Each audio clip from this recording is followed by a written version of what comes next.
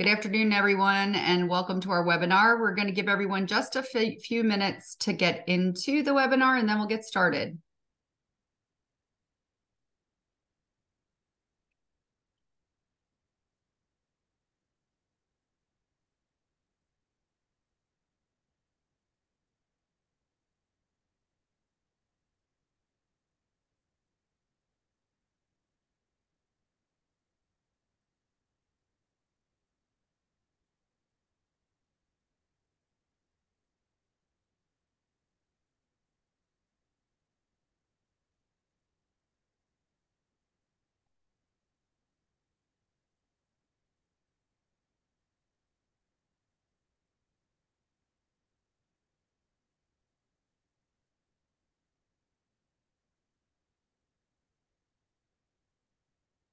All right. Thank you for joining with us today for this IBI research webinar. Today's topic couldn't be more relevant: the cost of employee health and well-being, measuring the value of products and programs to support employee health. Obviously, health and well-being has been top of mind for many employers over these last 3.5 years, probably more than ever before. And it's also presented some very new challenges in a post-pandemic era for most employers. I think that while employers are positively focused on these products and programs, we are all faced with a similar set of challenges in that while we are greatly valuing employee satisfaction and preference, we are also being challenged with economic downturn, inflation, the job market, et cetera. And so us HR folks who sit there in the middle are kind of left with sometimes competing priorities: what the employees and workforce want and need versus what the business needs are. And many of those are focusing back on financial concerns. And so how do we, sitting here in the middle, satisfy everyone all the time? We can't. We know this. So this is why we do the type of research we do here at IBI, to help employers understand these issues, what the research shows, what others are doing. And then we bring in an expert. In this case, it is Jae Kullar, the head of benefits, health services, and well-being at AGCO. And Jay has been in the business a long time, as well as I, and has seen some of these challenges in the past, but also from a new view for our future. And so Jay is going to come in after we present the research and have a fireside chat with me about how they've approached these challenges at AGCO. So without further ado, I want to introduce Sera-Leigh Ghouralal. She is our PhD researcher on this project, who headed this particular research for IBI. Little housekeeping. Sarah's going to lead us through the research findings, and then Jay and I are going to discuss those findings and how she applied those at AGCO. And then we are going to take questions after the fireside chat. But please, you are welcome to enter your questions in the Q&A during Sarah's presentation, and I'll make sure when she's finished, I'll be able to ask any of those data-related questions to Sarah. And then any questions for Jay or I will answer during that portion of the presentation. So without further ado, Sarah. Hi, everybody. Thank you so much for joining us today. I'm going to go through this. Like Kelly said, this is our findings from our project on the cost of employee health and well-being, and then she and Jay will have a Q&A session. So a little bit of the agenda. We're going to do an overview and background of the topic, our methodology, findings, quick summary of everything, and then we'll move on to the Q&A. So as we all know, the COVID pandemic created new well-being challenges for employers, like surging mental health issues, demand from employees for more work-life balance and location flexibility, a growing interest in virtual care solutions, and it also put a spotlight on existing disparities affecting minority groups. A little bit more of that background. So facing all of that, employers were in a pickle as to how to approach their employee benefits, especially in 2021, 2022. So we looked at some background research as kind of the foundation and basis to move our study forward late last year. In 2021, you can see that Willis Towers Watson, they found that mental health was a priority for employers over the next 3 years. And communication of benefits was a big deal as well. However, only less than half, maybe a little more than a quarter, believe that their well-being programs were being effectively supporting their employees during the pandemic, and they weren't offering enough digital engagement solutions. And only 27% believe that their policies in place to effectively support employees with caregiving responsibilities. So it was clear to see in 21 that employers were thinking that they weren't up to par with what was needed. The same thing you can see here with Mercer findings in 21. 6 out of 10% of 10 employees increased their investment in well-being in 2021, with 70% of employers spending more on employee benefits. And 69% were planning to customize benefits programs between 21 and 23. So what happened between 21 and 23? Well, things changed. So from 2021, you can see here the influencing factors shifted over the last 2 years, with DE&I dropping down the list and rising costs and competition for talent and mental health issues making their way up to the top. When it came to looking at areas of focus for benefit strategy, cost containment remained at the top, and meeting employee needs kind of gained some traction, but employee experience and choice and flexibility took a hit. So keeping all this in mind, we're brought to our present study. So looking at how priorities and strategies have changed from 21 to 23, our research provides insight into the shifting priorities and difficulties that employers are navigating as they evaluate the expenditures and value of the health and wellness offering they're providing employees in their post-pandemic landscape. Moreover, our research seeks to shed light on how employers can strategically invest in programs, assess their impact, and adjust their employee health and wellness approaches to meet the evolving requirements of their workforce as we move into this post-pandemic reality. To drive our research, we have developed 4 research questions. How are advancements in digital health technology and data analytics transforming the landscape of workplace wellness offerings and costs to enhance value? What are the key challenges and barriers in implementing health and well-being products and programs, and how has organizational culture impacted implementation? How are corporate wellness strategies evolving to balance quality programming with cost management through benefit design, vendor partnerships, employee incentives, and contributions? And what evidence-based recommendations enable employers to strategically invest in programming that delivers multifaceted value across productivity, satisfaction, recruitment, retention, and other critical outcomes? So a little bit about our methodology. We conducted a mixed method study surveying over 300 HR decision makers about their post-pandemic benefit strategies. The survey also included open-ended questions. There were 24 questions related to employee post-pandemic benefit challenges, partnerships, metrics, and demographics. We used Likert scale, multiple choice, multiple response formats, as well as a few open-ended questions. I also conducted semi-structured interviews of 5 benefit and consultant experts. They were about 45 minutes long, and we talked about factors driving benefit priorities, implementation challenges, partnerships, use of data and metrics, and lessons from the pandemic. Our analysis, quantitative data, we did descriptive and top-bottom box percentages of crosstabs analysis. For the qualitative data, we coded open-ended survey comments and interview transcripts to extract common themes. And we identified themes that illustrate the survey findings to triangulate the results. So to start with, I'm going to give you a breakdown of our sample. They were fairly well divided among regions, as you can see.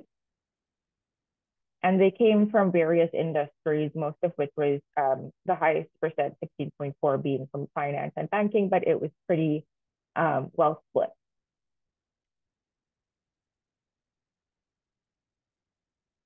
The employers that we sampled had employees with age ranges 30 to 45 years old at 76%. So the majority of the employee populations were predominantly between 30 and 45. Under 30 was about 14%, and 46 to 55 was about 10%. Our sample came from companies mostly between 250 and 5,000 employees. And so now I'm going to go into the findings. First, I'm going to provide an overview of the main findings. Since this was a mixed method study, we did a triangulated analysis of the data, pulling out the overarching themes from the survey data, open-ended comments, and the interview. So mental health, big and bold, came out at the top of everything. Mental health support stands out as the top priority for investment across both the survey and the interviews. But employers are thinking that they need to really find creative solutions to offer these benefits cost effectively. Another key theme was the new models of work. So employers are finding that adjusting to new hybrid and remote models of work was difficult, and they have to put intentional policies and manager training to facilitate these transitions.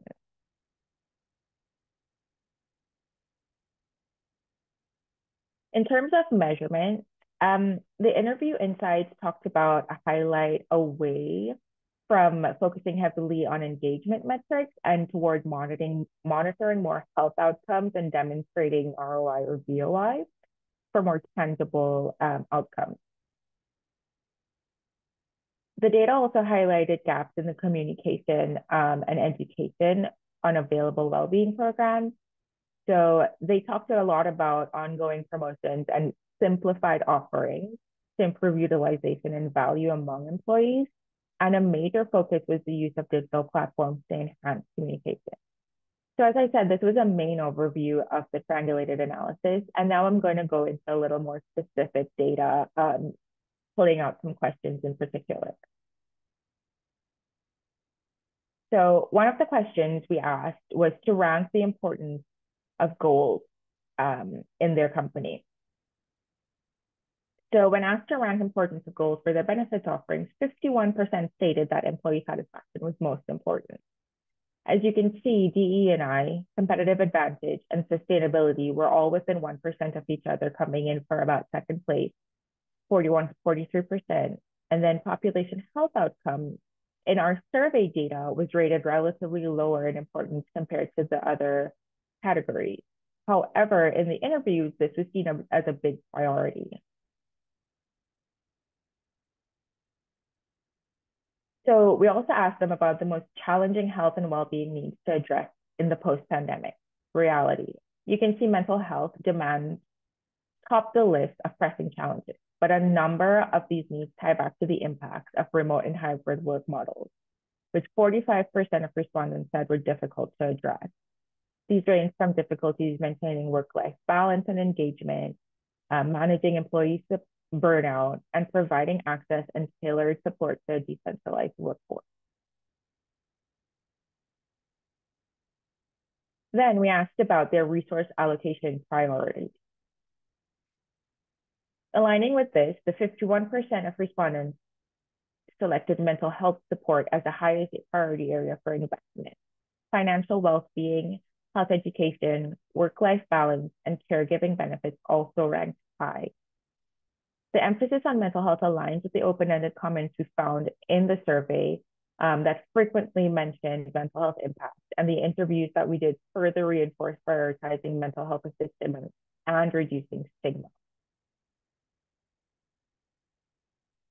We also asked our employers, or a sample, what their approaches to health products and programs data was and how do they use that data. So the majority of them collect data related to program value and impact on a quarterly basis. This is more of an in-house, informal type of data collection. More than half of the respondents conduct formal evaluations of their health products and programs annually. This is likely done by an evaluation firm to give a really big overview of the impact of their health products and programs. When we asked them what they collected, 72% said that they collect data on employee satisfaction, followed by attraction and retention rates and productivity metrics. But less than half track health improvements, demonstrating a potential for greater emphasis on tangible outcomes, as we've seen in the interview. Most respondents, about 48%, indicate that they use benchmarking moderately, while only a quarter use it extensively. In digging deeper into the measurement, we asked about segmenting their data by age. Over half of the respondents break down their analysis by age group of employees, which will allow them to have more tailored benefits. As you can see here, employees between 30 and 45 years old had the highest satisfaction with their benefits, although it was pretty stable across the board. So we also asked about what type of benefit was each employee age group most interested in. So for example, you can see that mental health services rank as the most needed benefit for youngest employees, who are also the most interested in fitness and wellness programs. However, work-life balance and health education were the most important for employees 30 to 45 years old. And over 55-year-old employees were most interested in areas like preventive health screening. What was really interesting here was that financial well-being assistance was ranked as important for all age groups. We asked organizations how they address barriers to care in their benefit solutions. Over 50% of respondents said they conduct regular surveys and gather feedback to identify the needs and barriers so that they can have tailored solutions put in place. 41% said they offer flexible scheduling to allow for caregiving and appointments. And 40% said that they collaborate with healthcare providers to design tailored benefit packages to address unique barriers to care. 39% provide resources for virtual or telehealth services to increase accessibility for employees. But accessibility is, as we've seen and heard in the interviews as well, accessibility and communication continue to have gaps in what should be done.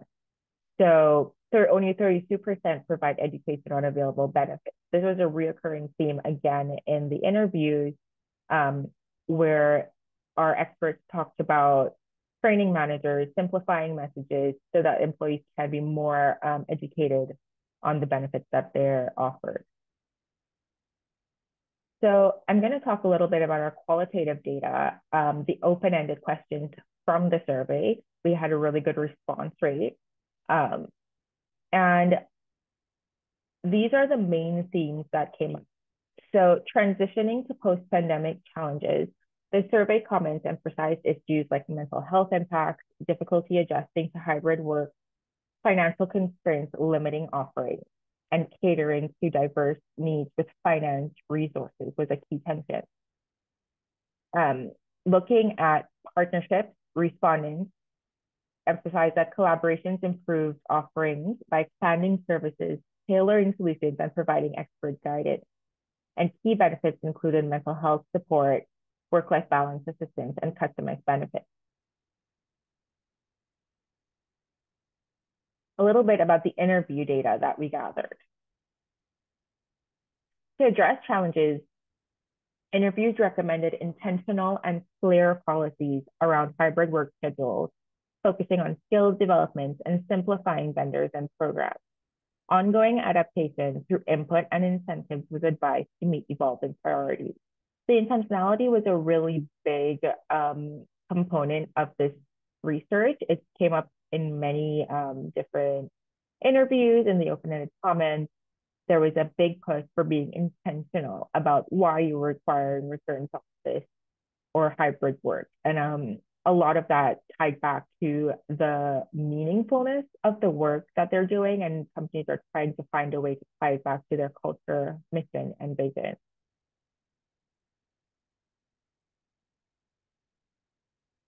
They also talked about the importance of connecting health and well-being offerings back to the company's broader mission and cultural value to ensure alignment and meaningfulness.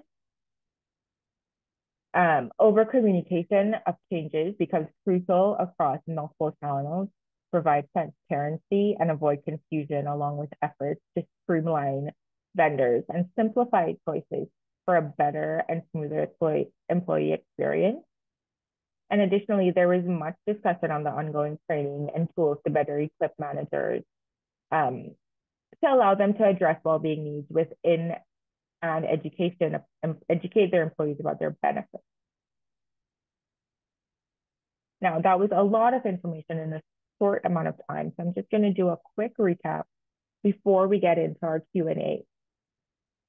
So the aim of our study is to examine post-pandemic challenges and costs related to employee health and well-being products and programs. What did we do? We looked at program priorities, data collection, vendor partnerships, and barriers. We did this by surveying 305 HR decision makers and interviewing experts and benefit and consulting experts. What did we find? We found that mental health support became and remains a top priority.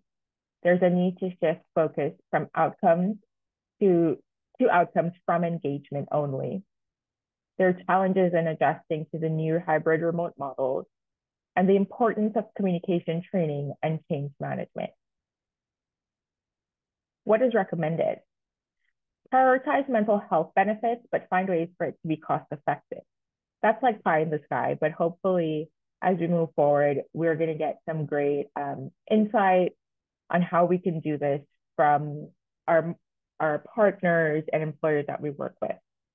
Leverage data and tech to demonstrate program ROI and BOI. Streamline vendors and tailor offerings to maximize value. Create policies and programs that are intentional, and invest in training and education management on well-being programs.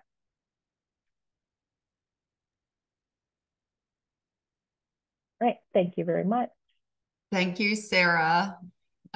So obviously this particular topic is near and dear to most everyone's hearts that is in an HR and benefits, well-being, wellness, even comp and ben role. And today we are happy to have Jae Kullar with us of AGCO, formerly of Delta Airlines, to discuss this topic. And I think that one of the biggest challenges that I hear from employers, Jae, is just getting their arms around what we have done over the last 4 years. So, hot and heavy into the pandemic, and we hate to keep, talking about the pandemic because I think we're in a post-pandemic era, but it has changed the way we think. It has forced us to, in some cases, put in a whole lot of product and programs and point solutions over a 4-year period that we might not have done quite so quickly in the past. Sometimes we go into that scenario without a whole lot of data. I know some employers picked products and programs that they just felt like they had to put in without an RFP. And now here we are, 4 years later, and we've got this huge ecosystem of point solutions for our employees, which now have caused an abundant amount of administration for our HR staffs, and in some cases, quite a bit of confusion for our employees and workforce. And so the first question I want to ask you is, knowing what we know now and looking back on these past 4 years, how in the world does an employer prioritize what stays, what goes, what's working, what's not, without necessarily doing another large spreadsheeting exercise with a large consultant?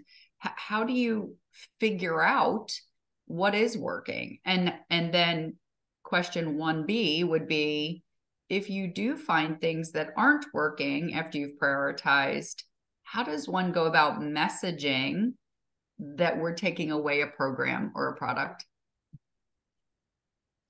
Well, first of all, Kelly, thank you for welcoming me to this conversation, and hello to our colleagues out there online, and Happy New Year. This is really interesting and very, as you know, I've recently changed roles, and when you enter a new role, it's kind of like very interesting to something similar to what we're all entering into after COVID. You do need to reassess because things are different.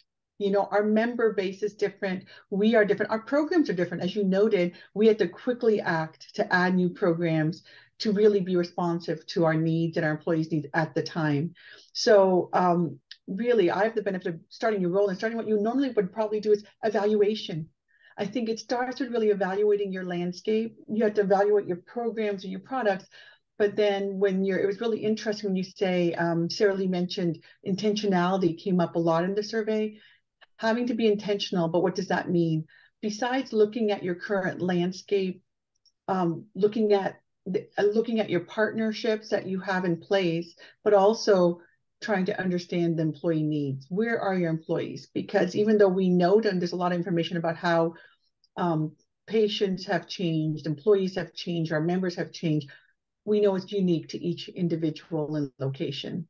So it's getting down to some of those really key pieces. You also noted that, you know, without having to do a big review, there is a lot of information out there. But I do say when I come back to looking at your partnerships and collaborations in place, find the ones that are trusted, doing the benchmarking, doing some of the analysis. And then that's how we get to a really tricky point. We all want to make data-driven decisions, but where's the data, right? So I think that was really interesting that came up in the analysis as well. It's true, having to find the data, create the data, and there's a blending between your own customized data and then what's available and benchmarking. So I'm going to try to pivot to your second question, like how, like what, you know, how do you do that? Well, and this is not something that is just, you know, me, or we have talked a lot about employee experience and the importance of surveying. And I think many employers are doing that, and it's much more. We started during COVID, actually. For the first time during COVID, I was allowed to ask questions of my work population, employee group that I've never had before. That's the first time you were brave enough to ask, how is your mental health? We know that you are at home and you're remote now. How are you feeling about being at home? How is your connection? So that's continued. So I was fortunate enough that we have a very robust annual survey at AGCO, but I was able to also implement an annual well-being survey. So that really informed many of our decisions and really leaned into some of those, hearing from our employees, clearly asking them the detailed questions rather than just the general questions in our annual survey. And I do have to say, along the survey line, we were able to also add additional questions to the annual survey. So we'll have this cadence of being a benchmark and do the trend analysis of some of the bigger ones, and then also do pulse surveys throughout the year. So I'll stop there to let you guide me on where we want to dig in further. Yeah.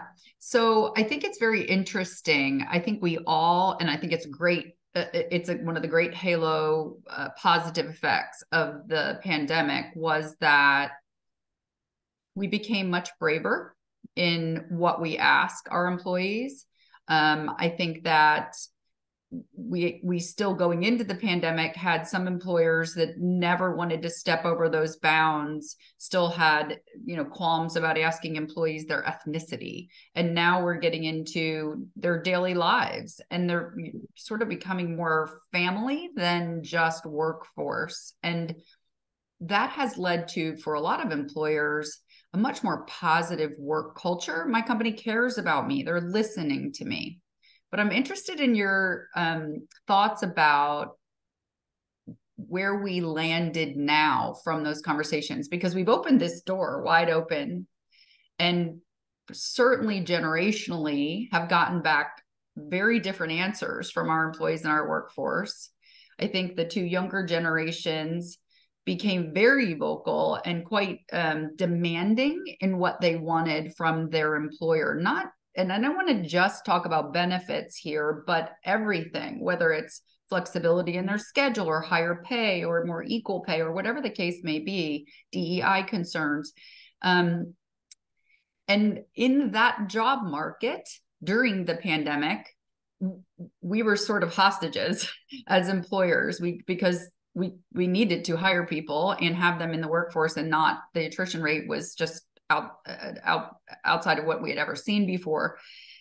Things are not the same now. So even a year ago, it was a completely different conversation. So I think when I talk to employers, one of the biggest challenges they have right now is finding that balance, and the balance between what they are demanding and asking for in their employee satisfaction surveys and the other surveys that we're doing, and our business needs, because sometimes those things are competing.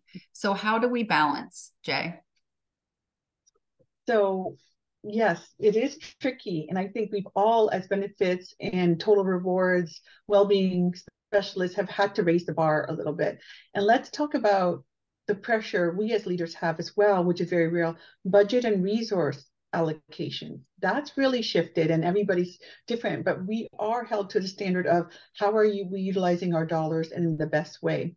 So with all of that being said, I think another shift that occurred is we can gather the data, the survey data, but what's the response?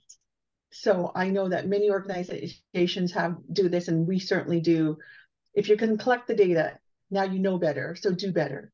So what is the result? You have to have an action plan. If your survey comes back that your employees have a high need for or requesting mental health support, then there needs to be a plan, and it has to be very intentional. The other thing you noted is the diversity, generational diversity in our benefits. This is always something we've known that we should be doing, that all benefits are not the same, but actually producing the results and understanding the differences in our work groups. Many at the HR high level, CHRO, CEO level, are talking about our different work groups. And I have to kind of pause and smile, because part of it is having the data analytics behind that to understand your own work group. That starts with IT resources and asking the right questions, so you can kind of be able to slice and dice your data to say not just what the general public is saying, but really communicating, this is what we're hearing. And then the last thing I'll say is, when you're starting to make these action plans, it's making us go more into the operational aspects. So when we're designing programs, it's not just understanding, oh, it's mental health, but how do you operationalize it? Are we being intentional or authentic? If we tell our frontline workers that you should be spending more time or taking breaks, is that even possible? And how do we talk, and how do we blend it to make it really actualize it for them? So being authentic is important. And again, there's no easy answers, but it's all things before we knew all about this. This is not something that was new, but it's not, it needs to really be, now we do have to activate it. Yeah. So we talked about a lot of these themes that Sera-Leigh said about having the data, understanding the differences. You can't understand the generation differences within your work group, because your leader, CEO, will ask you, well, how do you know that the new generation is asking this? How do you know we need this? So it's working with your partners, besides benchmarking, getting those answers, and then being authentic in the actual solutions.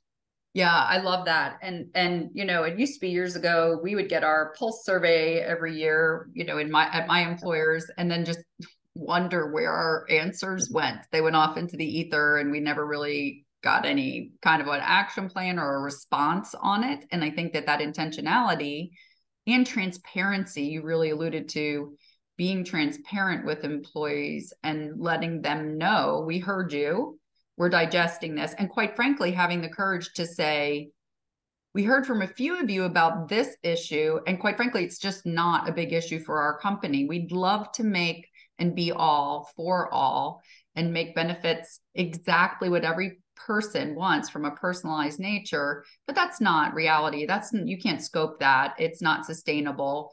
And so being honest and saying, if you've got a manufacturing population where your population is mostly males between the age of 45 and 65, you're probably not going to get a lot of ROI from a women's health benefit.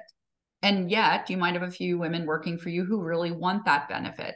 Sometimes you can't be all to everyone, and it's okay to say that. It's okay to say, we looked at it. We did a cost benefit analysis. It doesn't fit.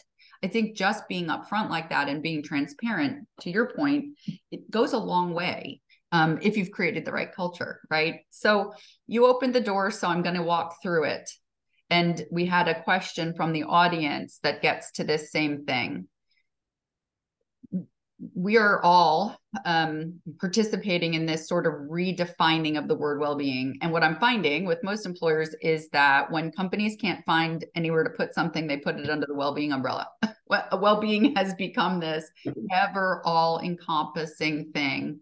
And some employers aren't really set up to handle that type of a huge umbrella. And it really depends on the way you're structured internally.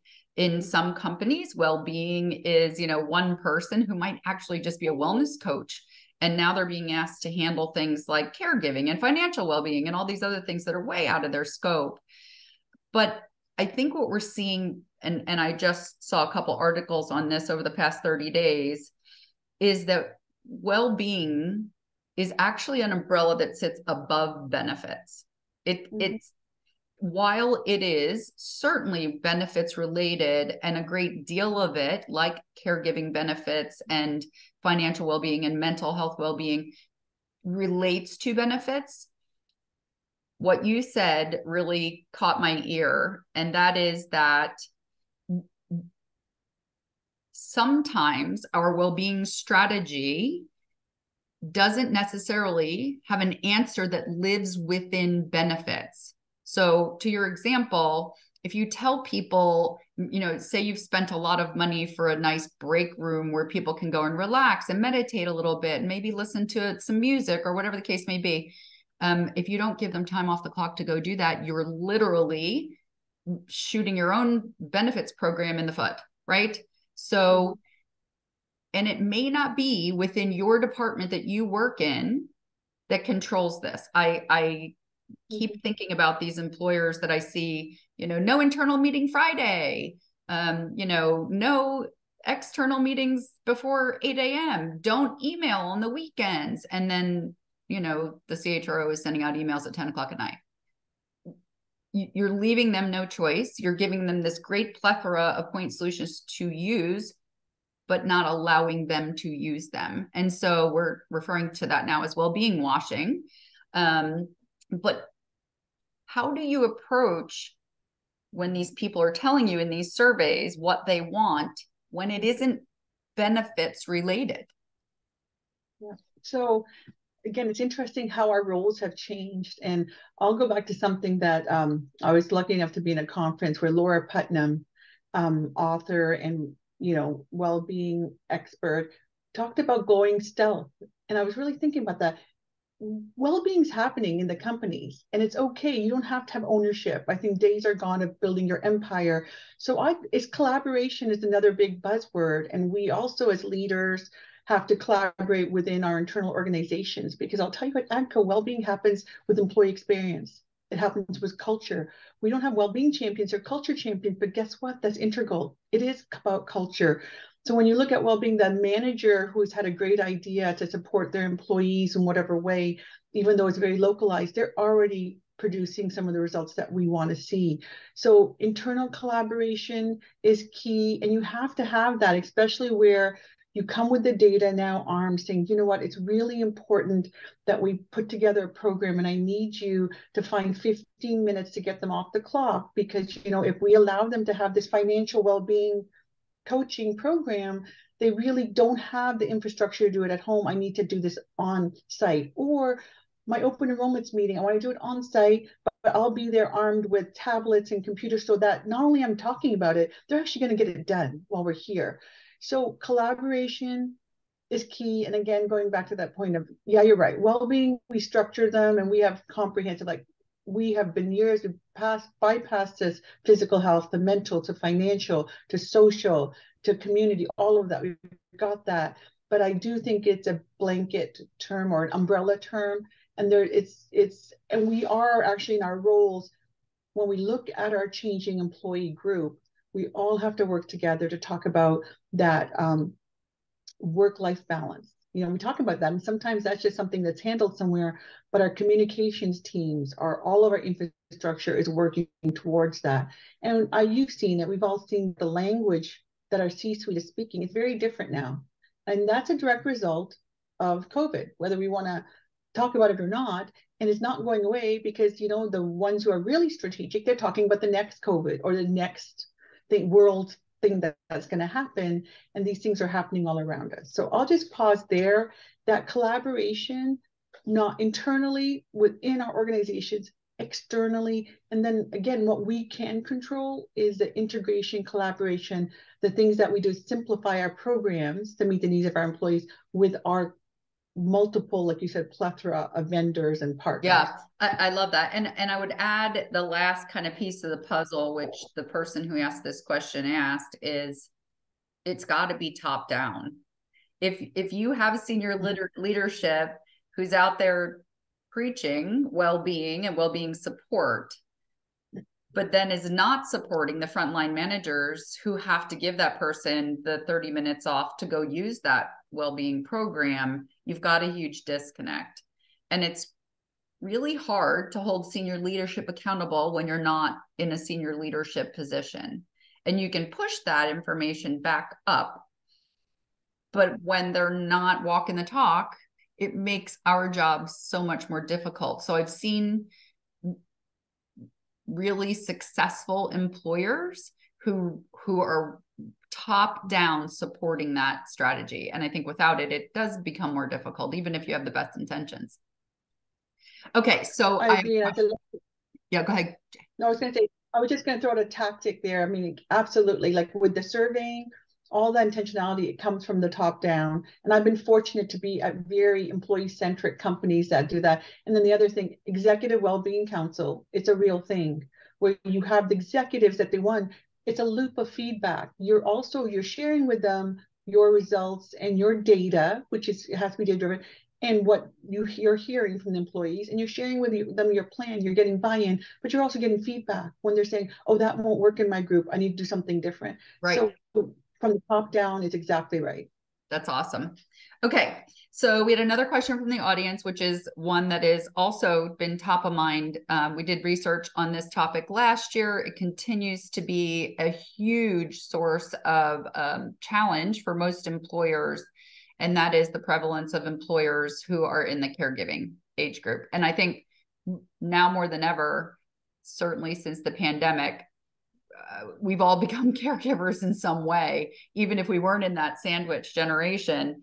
There's plenty of people who are just caring for children at home, or parents at home, or both at home, or a spouse or a significant other, etc.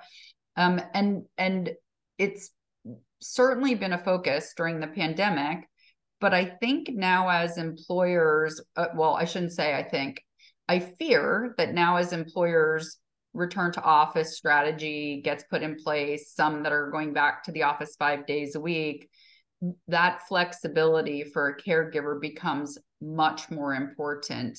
And so how do we continue to support those caregivers as we do return to office, if we are returning to office, and in what way can the benefits team really support that group of people? Because I'm sure you see that in the surveys as well, but while still meeting business goals. Because it's great to be able to support caregivers. I'm a caregiver myself in the sandwich generation. I know what the challenges are, but I also know that if I've got to be taking my mom for a doctor's appointment and my son for a doctor's appointment and having that, out of office time, productivity generally can go down. And so how do we balance caregiving needs? Well, I can just start with my experience, and I mean, there's multiple different ways of doing it. Some of the support that we put into place during COVID was indeed for those needs, and some of that has continued. But I've also really seen a great trend within our vendor partners. And they've also, when we talk about, sometimes you have vendors that want to be all things and they start expanding way beyond what you hired them for. But in certain categories, they are really leaning in and understanding this is important.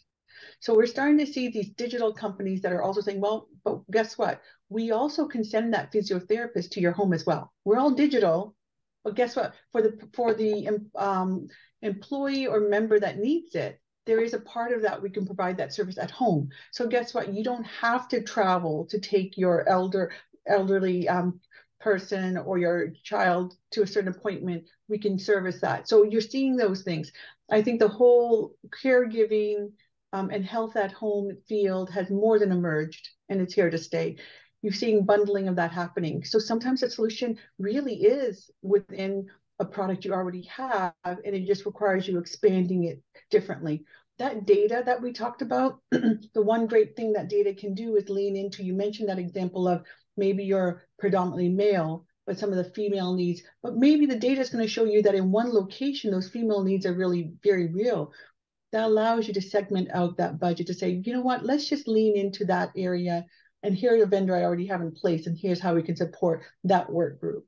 So I don't think that's going to change. I think it's been like this all along, but we now, the way we're talking about it and communicating it, it has opened the door for us to be able to better serve those needs. So that's what I kind of see in the marketplace. And I think the solutions are there, and creatively seeing how you can afford them, how you can manage them. But the voices of our members are being heard. And I think we are continuing to provide the more creative solutions in that area. I agree. But I don't want to stop without addressing the workplace, the work-life balance, the hybrid workplace. I mean, that's here to stay. So I'll pause there. Yeah. And I think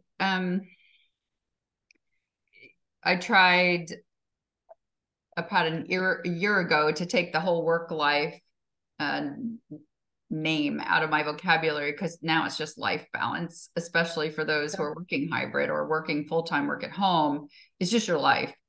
and because we've become ingrained in our workforce's personal life, it becomes harder and harder to sort of find the line between work and life and bring in the balance. So when we address a return to office strategy, I think that one of the biggest things we heard from employers is that intentionality and transparency above all, because a year ago, we were really ping-ponging. We're going back, we're not going back. We're going back 2 days a week. We're not going back 2 days a week. You pick your 2 days a week. Never mind, that didn't work. We're going to come back in the days we say are the 2 days a week. You know, that the unknown for those who had made specific commitments or changes in their life, they sold their car, they moved away from public transport, whatever the case may be, that was really rough, that not knowing, the unknown.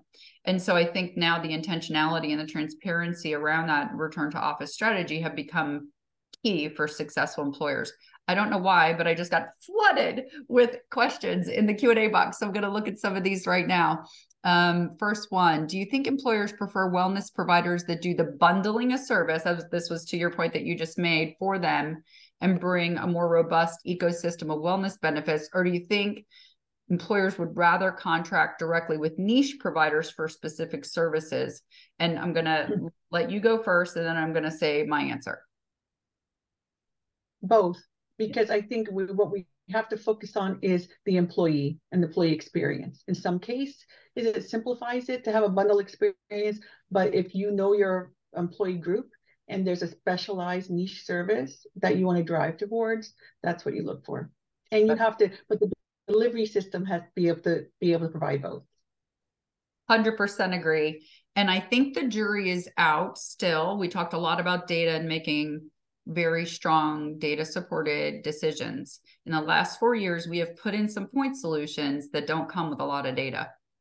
And while we may, you may have a digital solution, for instance, that has great employee satisfaction rates, but we don't really know what the true engagement, and really we've moved on from engagement, meaning that you touched or someone logged into your app. That's not engagement. That's a touch, to outcomes. And so without that data to make those really good decisions, this is the space we're in. How do we do that spreadsheeting exercise? How do we prioritize? How do we weigh employee satisfaction with true clinical in nature, or at least very strong VOI outcomes, right? So I agree with 100% with your answer. It's both. I am seeing a whole ton of national account size employers going back and looking at their whole ecosystem, and not just from a financial perspective, but that's certainly part of it, but from an administrative, from confusion for their employees, but going back to single vendor type strategies and consolidation. I talked to an employer the other day that has over 200 point solutions. 200. This is not a jumbo employer, by the way. And it's become, and that's including the whole ecosystem, including their HSA and their FSA vendors, et cetera, but that's a lot. And so I think now is the time to look back, find your data, and see what's working and what's not from all perspectives, not just from a cost perspective. Okay, so next, I'm seeing great discussions. I'm seeing a shift in leadership focus to ask for more lagging indicators on a daily, weekly basis. For example, how many of our people are unable to work today? How many are on short or long-term disability? Are we okay with these numbers? However, there's still a struggle for who owns these metrics to impact a positive change. Should the CHRO own these, or should we look at new leadership accountabilities? That's a really good question, Stuart. And quite frankly, I think one of the problems is that typically, historically, these types of measures were very siloed, right? So you've got the comp guy, the benefits guy, the disability guy, the leaves guy, maybe the safety guy, who may all really be interested in those data, but may not get them and may not have access to them, but more importantly, may not get together and talk about what to do about it, because there may be a benefit solution in there somewhere. There may be a return to work solution in there somewhere. There may be an FML solution in there somewhere, et cetera. And so I think the siloed nature of those, looking at those data, has kept us from collaborating. I want to hear from Jae about how to improve that type of collaboration. So I have to say that, it makes it easier if it's all under your umbrella. Like leaves and absence plan management is under my umbrella, under benefits. But doesn't mean I still don't collaborate with payroll. The real true creative solutions, because we were just talking about some of the caregiving needs. Yes, flexible work days, PTO, looking at your vacation schedule, all comes into play when you look at total rewards. But the collaboration, looking at those internal partners, that's where you're going to get the creative solutions that work, because oftentimes it's not under your area of control, but it touches upon what we just spoke about, that internal collaboration. And most leadership at the C-suite are looking at these, but if they're not, you can bring that forward, because I know that we talk about conference board, and a lot of the conference we're going to, they are talking about that. How do you connect the dots? Occupational health, injury prevention. These are real metrics that are important to key leaders. Maybe not your CHRO, but they're important.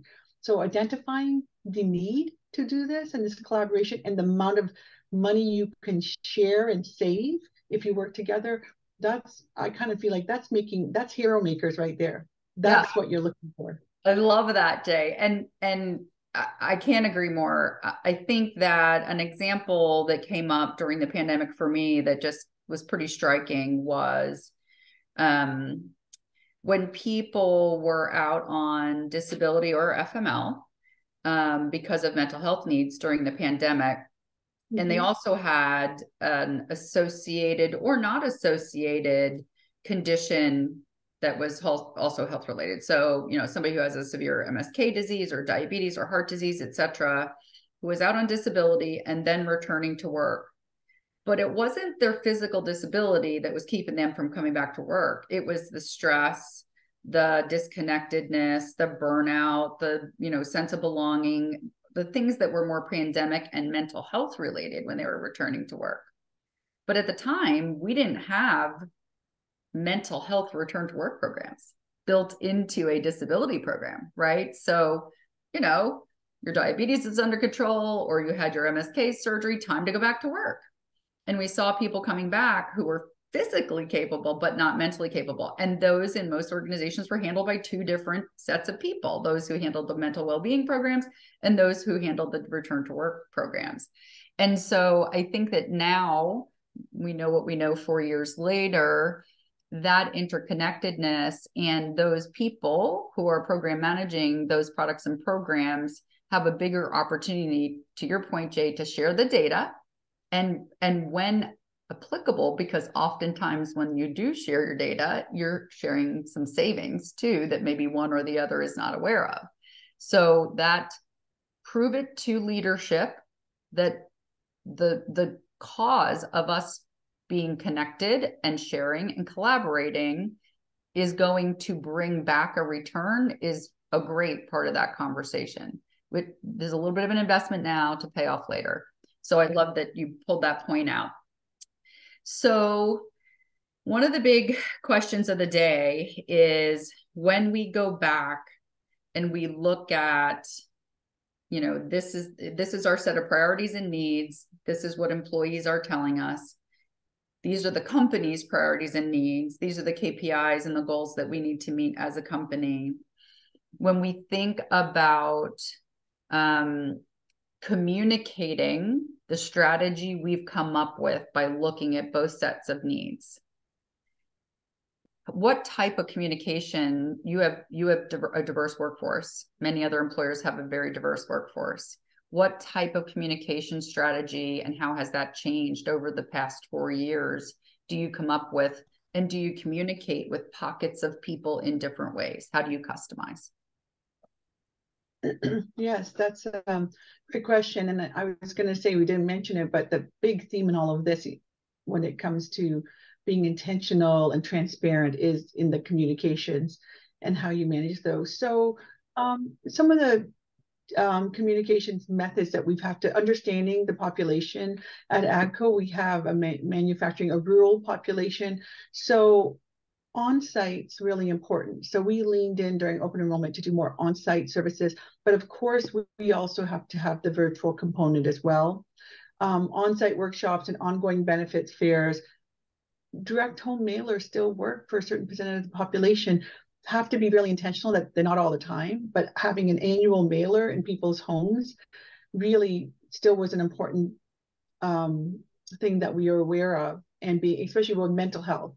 Maybe it's only once a year, maybe it's twice a year, but doing that. And then the digital things all come into play too, using QR codes to direct people, using that. And again, we're just at the starting point of some evolving the strategy around communications, a lot more to come. We are a global company, so multilingual and materials, very, very important. How do we actually activate that? And then the other things that are tried and true, peer communication. So I talked about Champion Network, and we talked about Champion Network and executive councils, but building that culture champion network and talking, having a place to go to inform employees and other managers and leaders about what you're doing and communicate peer-to-peer, really important to set up. And then having regular touch bases. We talk about collaboration. You have to find some vehicles through meetings, virtual meetings or sessions or webinars, and getting that information in front and aligning all your communications from all your vendors so that you're not overloading people. So still back to simplicity. It goes without saying, you know, we are just like our employees, overwhelmed. You know, all these apps, everybody's kind of trying to get your attention. So being respectful of that, but utilizing and knowing your population. Yeah. And I think that leads to two quick closing thoughts. Back to the future, but segmentation that we used to do in the early 2000s, it is meaningful and it is needed in today's environment. Really understanding your population, and segmentation really got us there back in the day. Adding the additive layers of generational segmentation, generational preferences, etc., just makes that even stronger. But if you don't know your population, you can't tailor communications to who they are and what they want to hear and how they want to hear it. And then the last thing I'll say is, this is an ever-changing, ongoing discussion, right? Well-being itself and redefining well-being, redefining what engagement means to you as a company, how it fits in your culture, how you connect that top-down organizational layers with your benefit strategy to your employee preferences and needs is really important. And I think it's going to be ever evolving as we go through the strategies that we're putting in place to return to a normal work world, our new normal work world post-pandemic.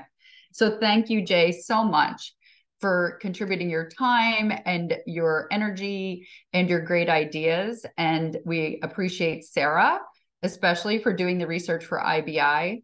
For those of you who are attending, you will get a copy of the webinar recording. For our IBI members, you will have access to the report, to the one-page infographic, and to the deck from today's meeting. So thank you, Jae. Thank you, Sarah. And thanks, everybody, for taking the time to join us today. We appreciate you. Thank you. It was a pleasure.